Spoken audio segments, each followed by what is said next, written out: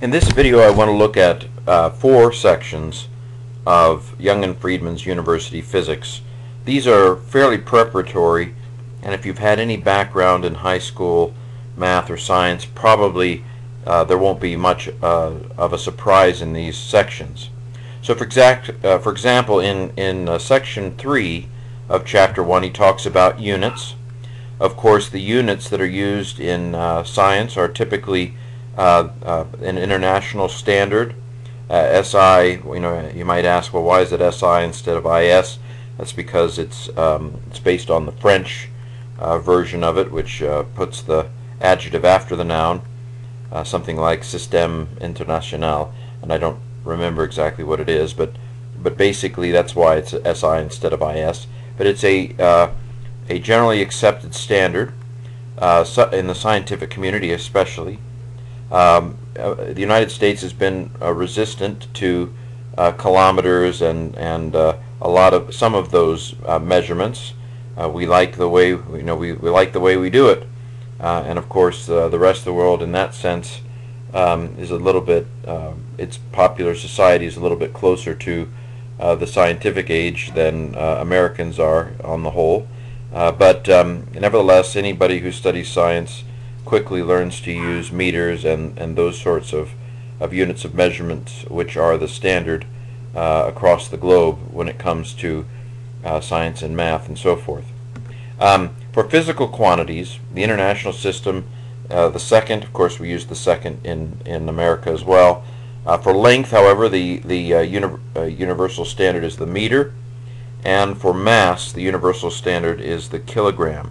Of course, in America, in the United States, that is, we still use pounds because we don't like to give up our way of doing, the old way of doing things. Of course, Jimmy Carter, as president, tried to move us a little bit into the scientific age, but we successfully resisted him.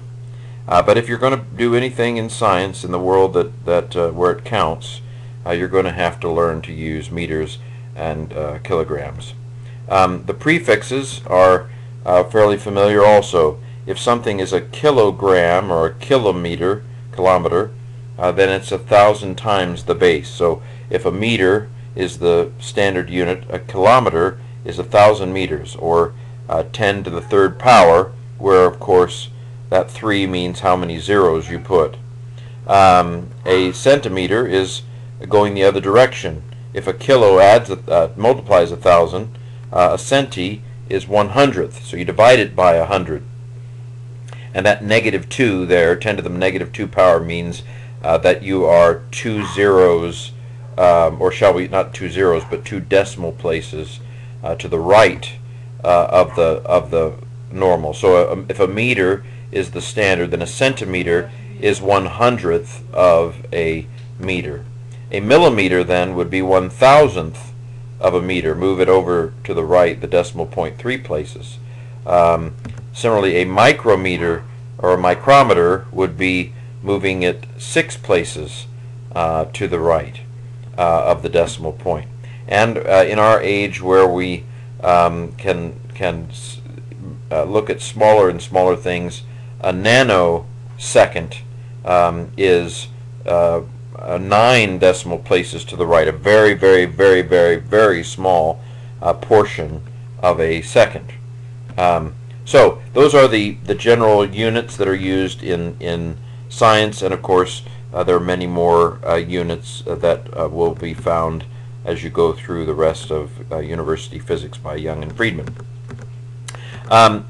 Section 1.4, we're already done with section 1.3, is about converting units. This is something you did in high school, maybe even in middle school, and it's something that you'll need to do in physics as well.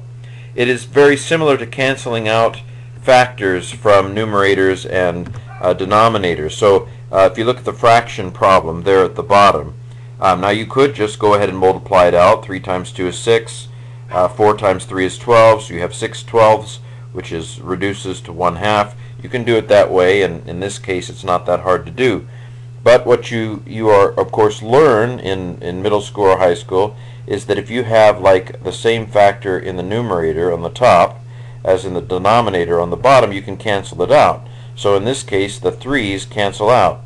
And in this case, the 2 is half of 4, so the 2 cancels out, and the 4 becomes 2. So the 3 is canceled out, the 2 is canceled out, the 4 has become 2, and the 3 is canceled out, so now we just have 1 over 2, 1/2. That's just an easier way, often an easier way to multiply than multiplying it all out and then reducing. You can do this with units, sometimes called the factor label method. I don't think that Young and Freedman call it that, but basically you can cancel out the labels in effect. So for example, if you have something in meters per second and you want to know meters per minute, then if you multiply the meters per second by seconds per minute, for example 60 seconds per minute, then you'll end up with meters per minute.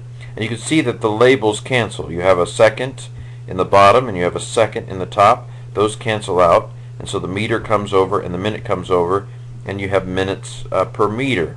Young and Freedman, rightly, as any science book would, encourage you to put the labels, meter, second, so forth, along with the numbers. Don't just put the numbers, but put the units that you're measuring with. That will keep things, you'll be able to keep things straight in that case.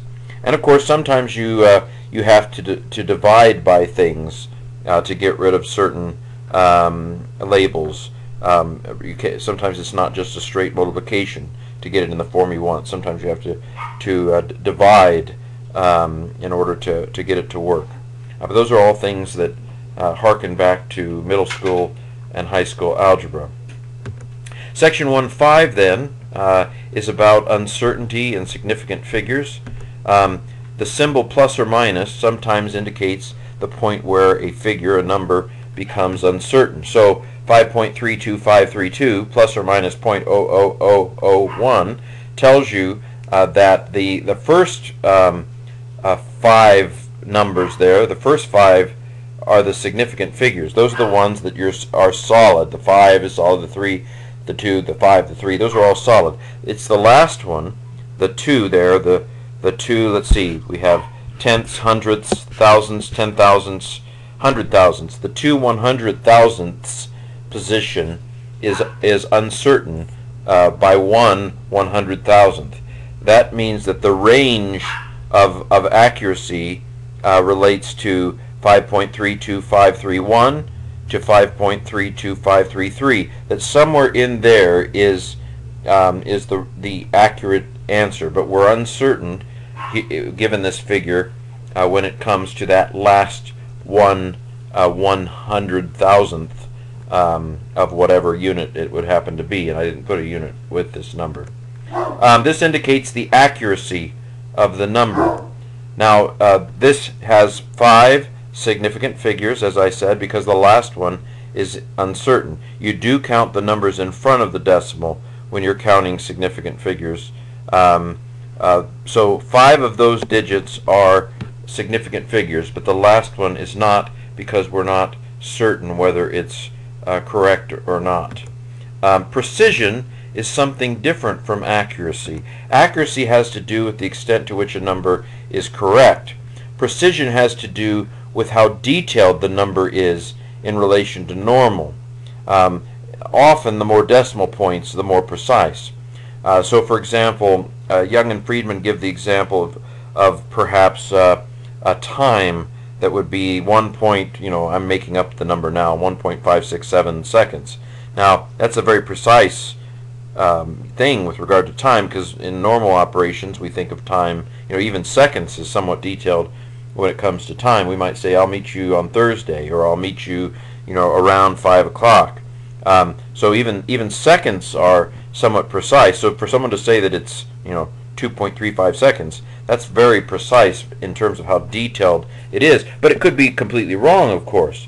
So something can be very precise and yet be completely inaccurate.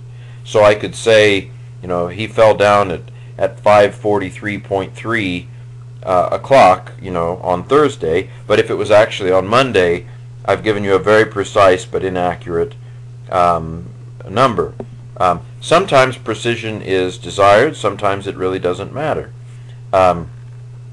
But you know, in a perfect world, I suppose that you would be both accurate and precise. Scientific notation. Here's an example. This is a very, very precise and very, very accurate sense of the speed of light.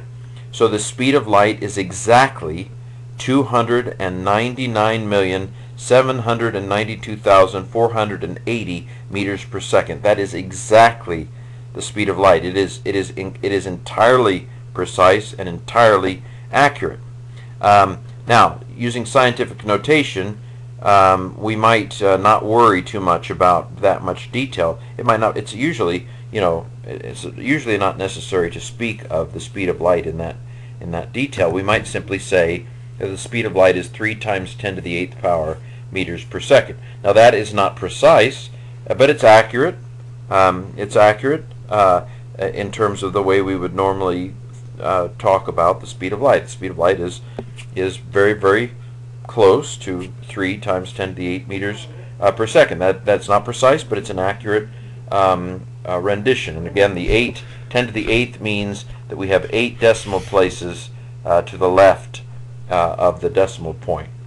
Now, finally, in section 1.6, he talks a little about estimates. Like I said, it's often not necessary. In fact, sometimes it's quite counterproductive to be very, very precise. And so, in some cases, when you're dealing with, for example, something on the level of 10 to the 8th, like the speed of light, you know, knowing what the tens place is completely unimportant unless you're doing some very fine calculation. And so sometimes it's just as good to estimate, and sometimes we have to estimate because many parts of physics deal with probability rather than certainty in some respects. And so this is a very short section in Young and Freedman, but they talk about what Enrico Fermi called back of the envelope calculations, where you maybe round a bunch of stuff off to get the general sense of what the answer is rather than what the answer is exactly. And so this has been sections 3 through 6 of Young and Freedman's University Physics in the first chapter, which deals with generally introductory matters.